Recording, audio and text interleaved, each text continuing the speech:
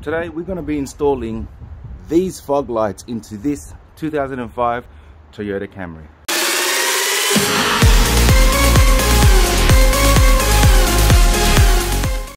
A few things before we get started. Of course, you're going to need the fog lights themselves. Now there are two types of fog lights. I bought the wrong ones first, but then I had to replace them. There are two types of front bars for this Toyota Camry. There's the Sportivo model and then there's the normal model. This is the standard model. Now the Sportivo model has fog lights like these, right? So make sure you don't buy these ones. Make sure you buy the ones that I showed you just before. On the bonnet here, you can see there are two types of fog lights. The one on the left is the type for this front bar. As you can see, the shape is similar, whereas the other one is just too thin and sharp on the edges. The one on the right is for the Sportivo types and the sport models, and the standard front bar which I have on this car is for that type of fog light right there. So bear that in mind when you go to buy a set of fog lights. A few other things you're going to need are a set of wiring, a button or some sort of switch to turn them on and off, and obviously bulbs if your fog lights do not come with bulbs. And that's it. We can do this now. Obviously you're going to need tools or else you can't do this. So let's get into it.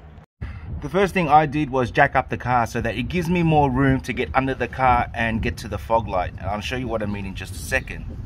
So here's one point here. You notice how it's got the grooves and the cutouts in there? That's how you know that's where you jack it up from. I'll show you in the back.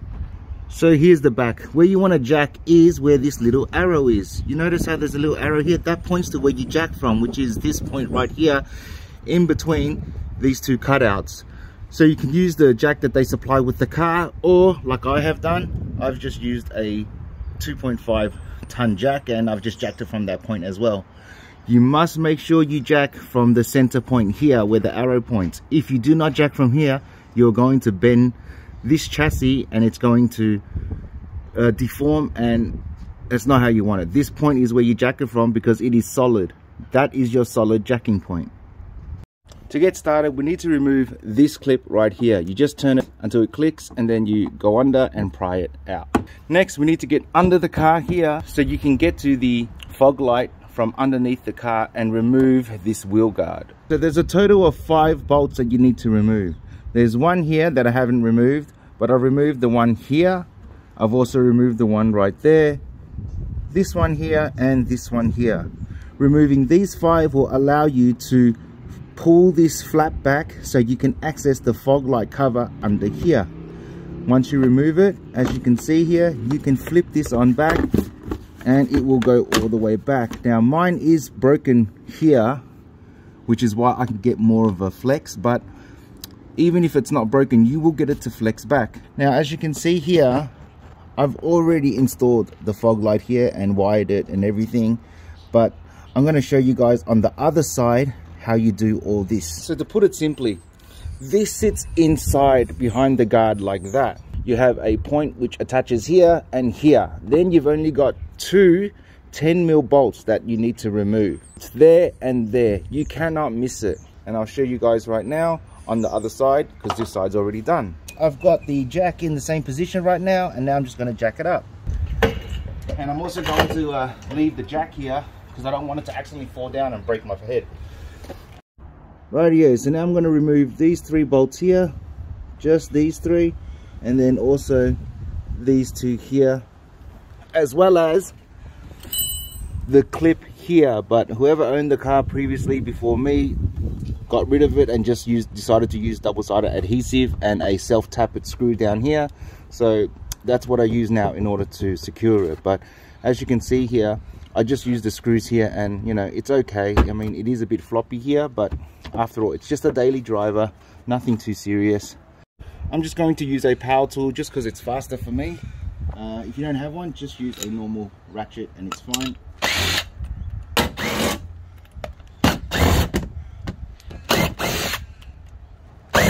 All 5 bolts removed. Now we can just pull this back and flex it on down like that, and we can get to the bolts underneath here that hold the fog light cover in place. We're going to remove this fog light cover by removing the 2 bolts. So there's one here at the front and then there's one right here. Just remember that when you go to look at it. Right, so coming from underneath the car, you can see there are your 2 bolts right there, just where I pointed to. So we need to remove these 2 and then we can pop off the cover. I just want to show you guys you can do this 2 ways. You can either use just a Phillips head because the bolt head has a Phillips head on it. So I'm going to do it with this for the one on the bottom, and then I'll just use a ratchet for the other one. I'm going to do this by feel a bit because I want to be out of the way when I'm doing this. So the first one's just about here, right? So I'm going to get my screwdriver in, look for the bolt head, it's there. Okay, so I'll get my screwdriver in, get it on the head. Now I'm on the head, I'm just going to unscrew it.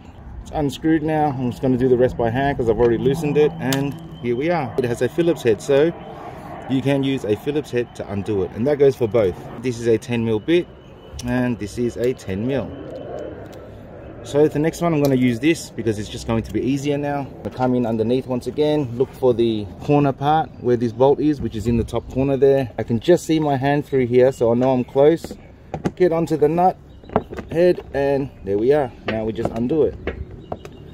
Now there isn't much room here, so just be patient. You're going to do by a couple turns, break it loose, then you can just use your hands.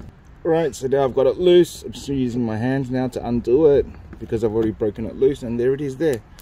We have 2 points that clip in here and at the top here, and this part just slides in. So what we need to do is go that way first and then come out. There we go. All right, and then the last one there just comes out to your right. So here you go here. This is the fog light pulled out. As you can see, it kind of clips in here. It also clips in at the bottom right there, and at the top it slides in sideways to the right, which is this way.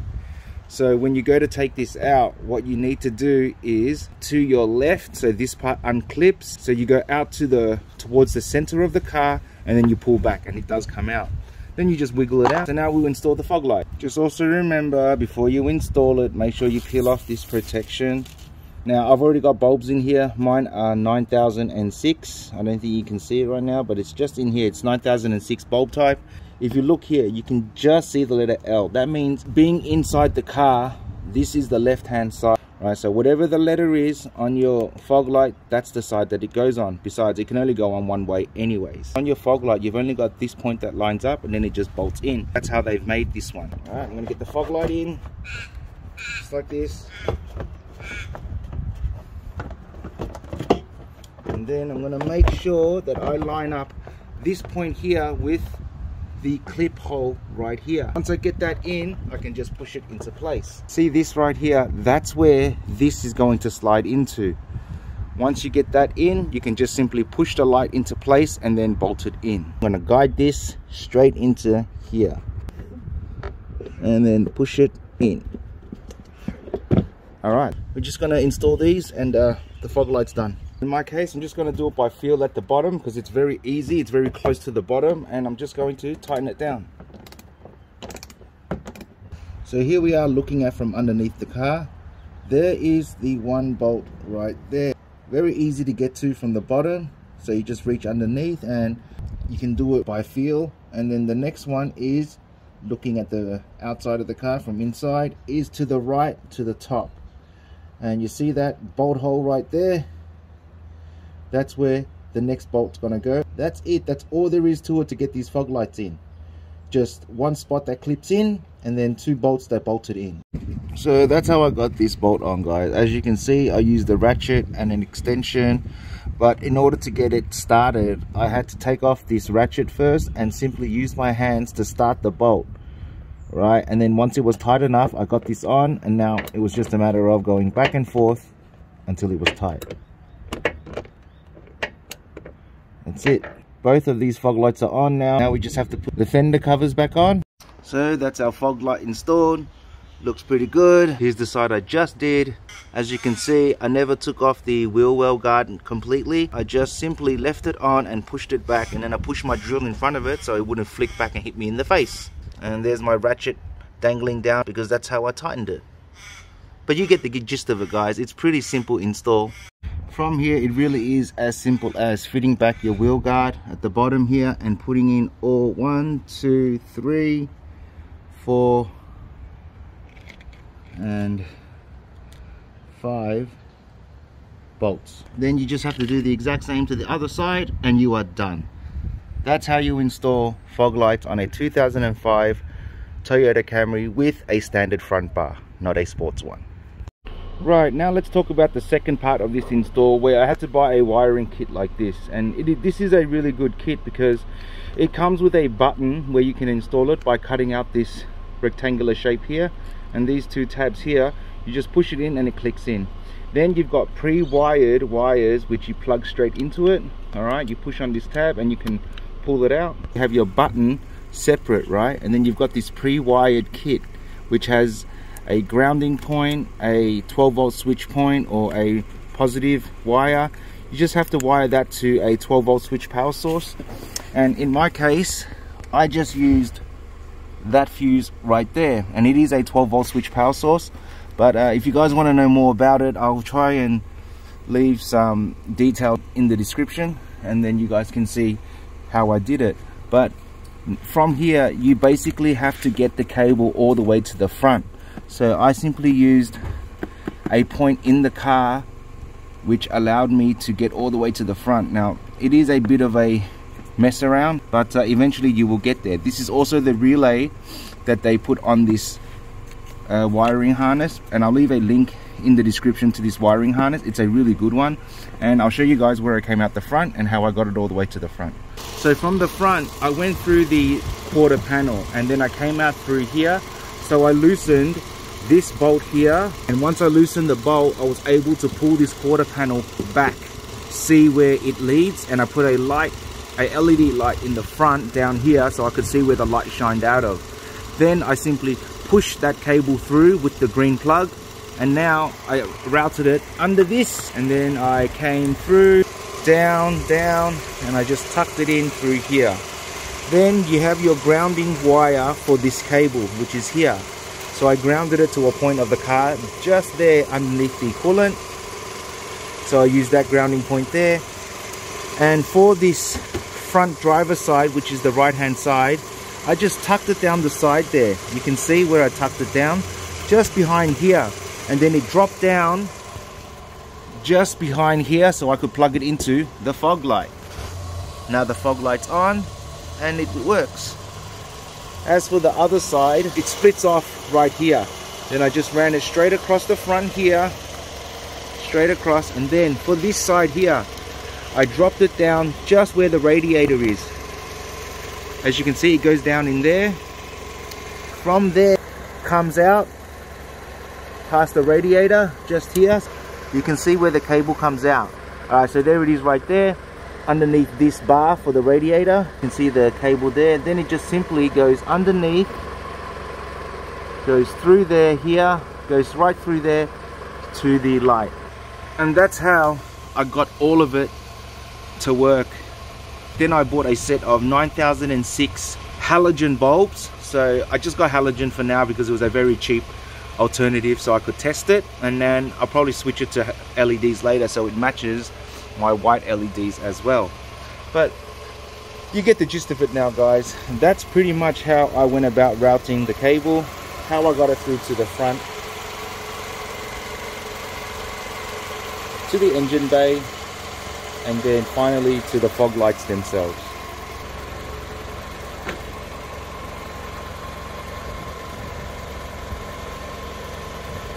Now, in order to install this, all I'm going to do here is just cut a rectangle out of this and then install it right here. I mean, it's just a much easier option because unfortunately my cable doesn't get all the way to the other side, and it would be better if I could get it right here because then you've got this panel right here which is perfect for it. But in my case, I'm not going to be able to do that, so I'm not going to do that. I'm just going to fit it behind this panel, and it's not a big deal because this panel is really cheap to replace. It's just your, you know, fuse cover, and so it doesn't really matter if I cut into this. I'm always going to know what the fuses are by simply searching online. It's not a big deal at all. And yeah, that's it. That's how you install fog lights for your 2005 Toyota Camry. So I really hope you found this video helpful, guys, and if you did, don't forget to like, share, comment, subscribe, and I'll see you guys in the next video. I know it's been a long while since I did a couple of W204 videos, but they are coming. I definitely have not forgotten about you guys. You guys made my channel to begin with, so I will always do W204 videos. These are just a couple of other videos that I wanted to work on because I could. Bye for now. See you in the next one.